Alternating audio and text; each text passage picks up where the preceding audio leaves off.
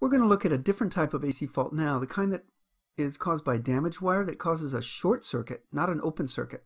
So let's take a look at how we would diagnose that. We begin by looking at our choices. What are our operating conditions indicated? We look at the display. We see we have nothing on the display and no lights. So back at our menu choice, we choose no lights and AC fault. So something's wrong on the AC side. We begin our systematic approach.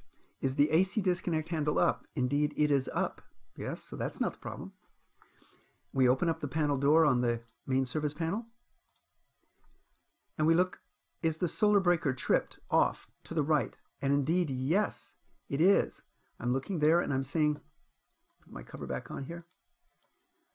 I'm seeing indeed that my breaker is off to the right. You see that? It's tripped off to the right, it's tripped down. So that means there's a short circuit. The breaker is tripped. So I say, yes, the breaker is tripped. Aha.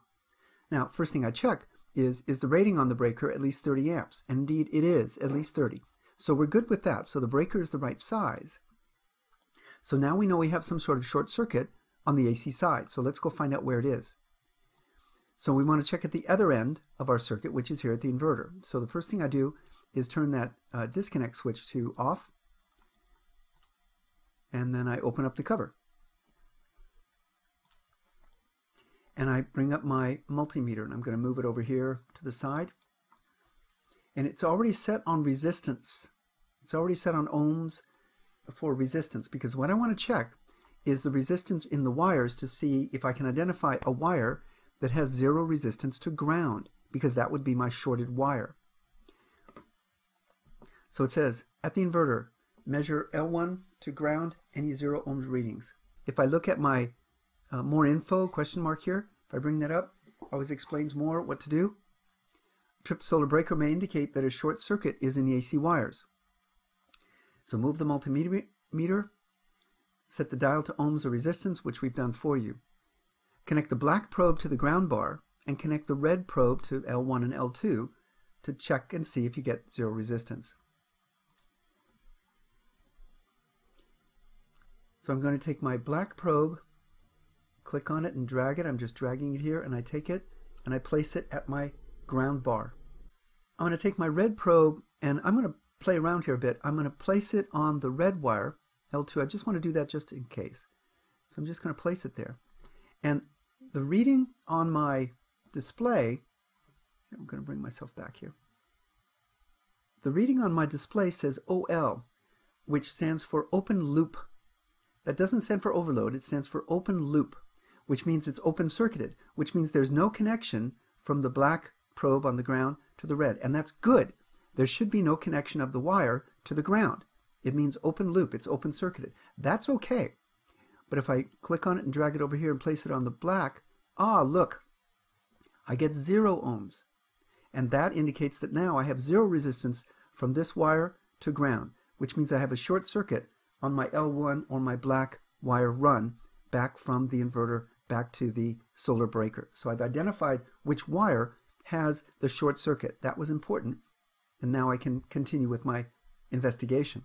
So does the L1 read 0 ohms? Yes. Okay, there's a fault in the L1 somewhere. So I go back to my main service panel and I begin to inspect to see if there's any damage. So what I'm going to do is click on the cover that's highlighted, and it removes the cover. And I'm given a close-up view of the wiring at the exit of my main service panel. I don't see any damaged wires there or anything, so any damaged wires, I would say no, not at this point. So now I'm just systematically moving from the main service panel, the AC disconnect.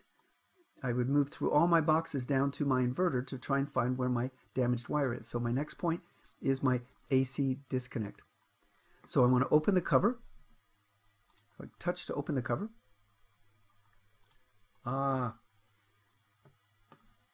Is the L1 or black wire damaged here? And the answer is yes. Now I can see pretty clearly, right? I can see the damaged area. Somehow maybe when the wire was pulled, it got scraped. The insulation got scraped off somehow. And now the bare copper is making contact to the penetration point in the AC disconnect. So that's where I'm getting my short circuit to ground, in my L1 or black wire. So is there damaged or shorted on the AC disconnect? And the answer is yes. So I found the fault, L1 damage. So click on the damaged wire to repair it. So what we allow you to do is just touch on it. You brought up a choice here that says replace the wire, and that's what you're going to click on. And indeed now, congratulations, you've fixed the installation. Now, that process would actually be pretty complicated. You would have to pull out the wires, create a new one, and pull new wires all the way back through. So there's a bit of work done here, but we did it pretty quickly for you. But at least you found what the problem was, and you identified how to solve it. Just to have a bit of fun, just to show you how we turn things back on then, if we want. Don't have to at this point, but I just want to have some fun. Turn this switch to off. Go over here to our teleport locations. Go back to our main service panel. Go back to that solar circuit breaker, which was off, remember? I'm going to put the cover back on by clicking on the cover. And I'm going to click on the breaker, because now I'm starting to repair my system, so that was off. So I'm going to turn that back on. Then over here at teleport,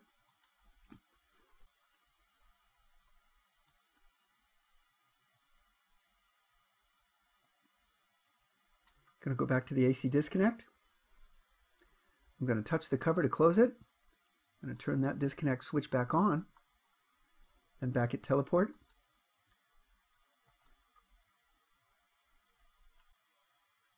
Actually go to the inverter wiring section down below. I'm going to touch the cover to put it back on. Look up here to my display. I now have a blinking green, which indicates that I have connection to AC power, but I'm not exporting any power yet. So then I'm going to, whoops, I'm going to click my handle to on, turn my switch back on, and indeed I indicate now that I've got my power back on and a solid green light indicating that I've put the power back on. So that's a way to step back through the process and turn the system back on after you've solved that AC faulted wire problem. Hey, thanks for watching the training video using Interplay's simulation-based training program. You can keep watching our solar videos by clicking on the link to your left, or stay up to date on our latest solar snacks by subscribing on your right. To learn more about how the STP provides critical team training and helps you build an onboarding program at your company, please go to interplaylearning.com.